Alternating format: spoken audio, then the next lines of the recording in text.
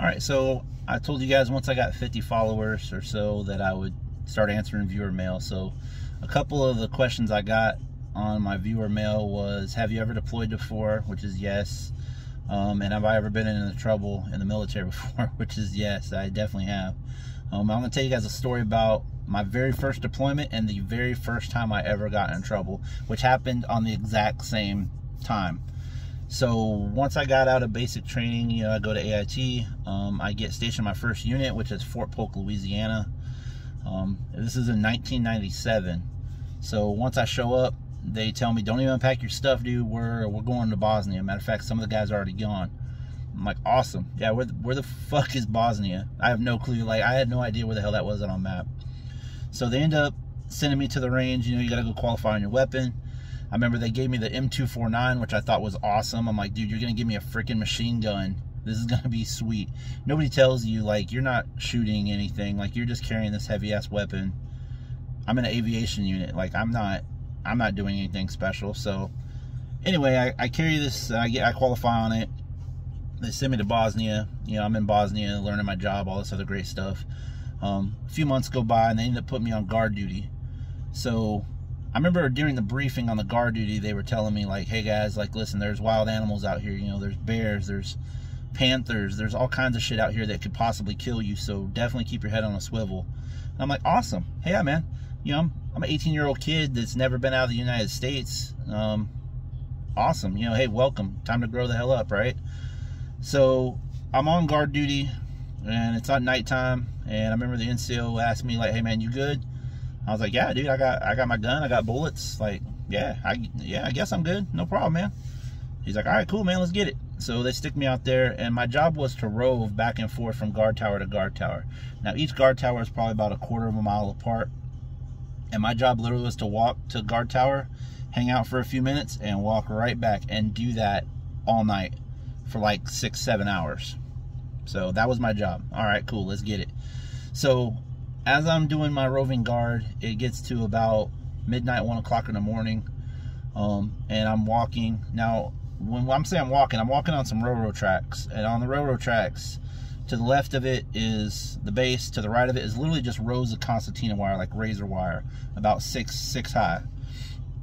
And then it's Bosnia, just the whole damn world of Bosnia out there, all right? So I remember they were telling me, like, hey, don't turn on your flashlights, you know, people might take a pop shot at you. And I'm like, what? Like, people can shoot at me? Like, okay. You know, shit got real really quick.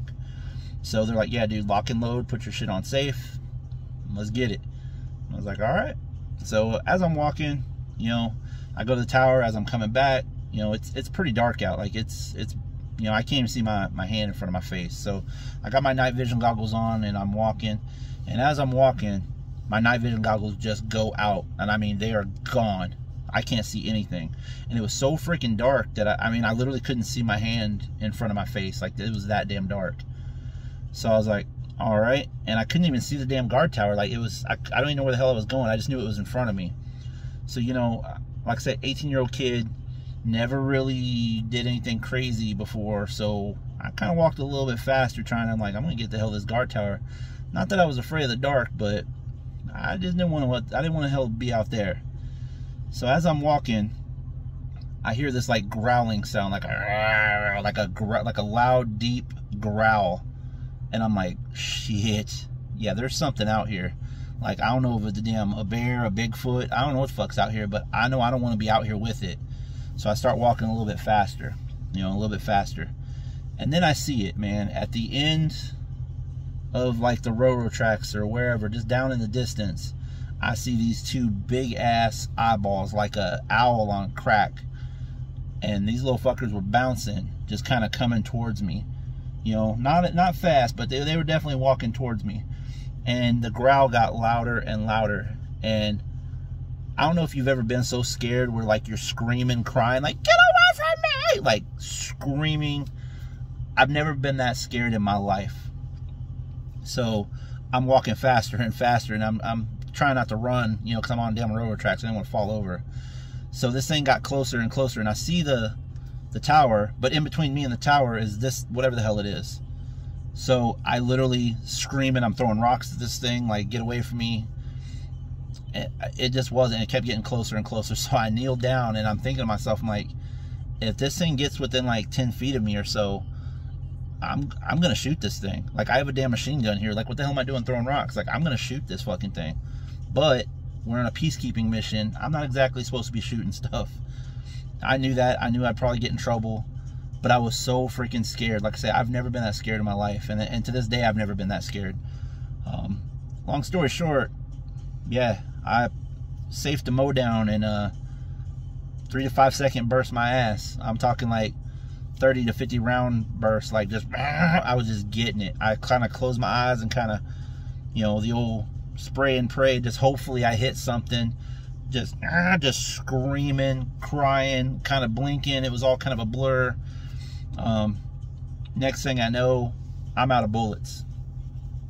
And I'm like, fuck. All right, because I only brought one drum, you know, 500 rounds with me. That should be enough to do anything I need to do.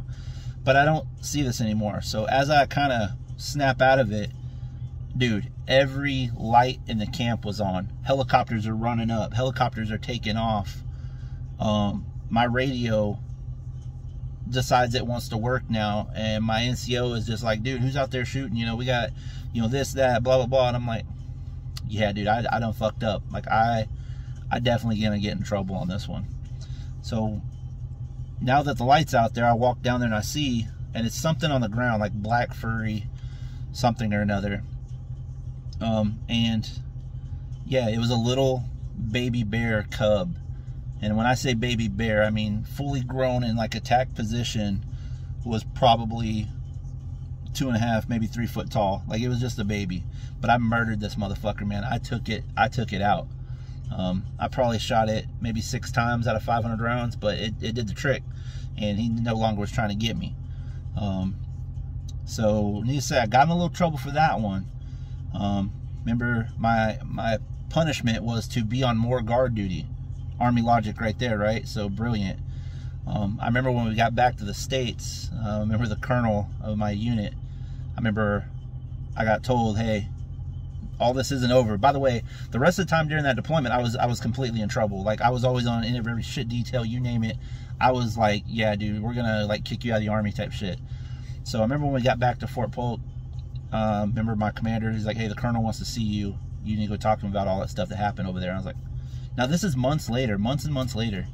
So I'm like, all right. So I go there and I knock on his door, and I get there and I see a little baby bear, like in attack position, like little arms up, like they're ready to get it.